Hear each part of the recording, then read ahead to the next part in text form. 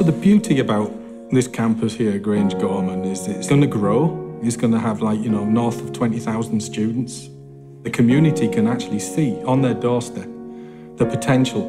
Mums and dads will look at this and think, yeah, my kid could go there. Already the school kids are getting to see what third level education can look like, and maybe I could do that one day. I'm very much a kind of go-getter person, so I'd like to constantly be busy and moving up and growing and moving forward. So I think as long as I'm doing that, I'd be very, very happy. Education's a very important tool.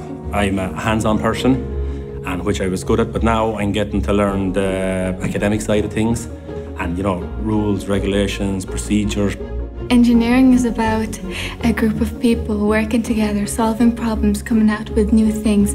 And it's not just about men, it's about men and women working together. I believe good things happen when both collaborate. It's the engineers that are creating all this new technology that we use today. That smartphone in your pocket wouldn't be there. Man wouldn't be on the moon. What I'm trying to do now with the augmented and virtual reality stuff could typically be pretty big in this field. In order to make a real breakthrough, you have to be creative. 7-step problem solving, what have you. You have to be really creative to figure out what are the elements that need to go into that puzzle. You need the arts, you need to understand people, you need to engage with that in order to then go and solve the problem using science and technology and engineering. And education enables people to feel confident that they have the knowledge and the skills and the creative facilities to be able to address any of the challenges that come forward in the future.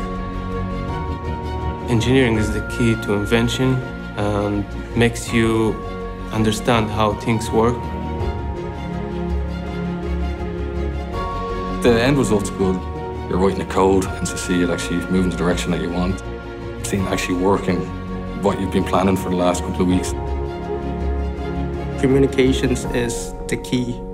Being able to think outside the box, to visualize alternative solutions to a problem and share your ideas to the team. By using the scholarship money, I will be able to do some research, actually put some thought about how I'm going to improve the world. The Intel scholarship means so much to me. It gave me such a boost of confidence when I found out that I got it. It reinstates the fact that I made a good choice, and as we all know, Dublin is getting more and more expensive to live in, so it takes a great deal of pressure off myself and my family. This campus is going to be a mix of arts, humanities and technology. And that bringing together of these students, these different disciplines, is really, really important going forward, so that you get this diverse group of talent that can really help to solve problems, like massive problems that we come across. For Intel to invest in those students is a real marker that Intel is investing in the future.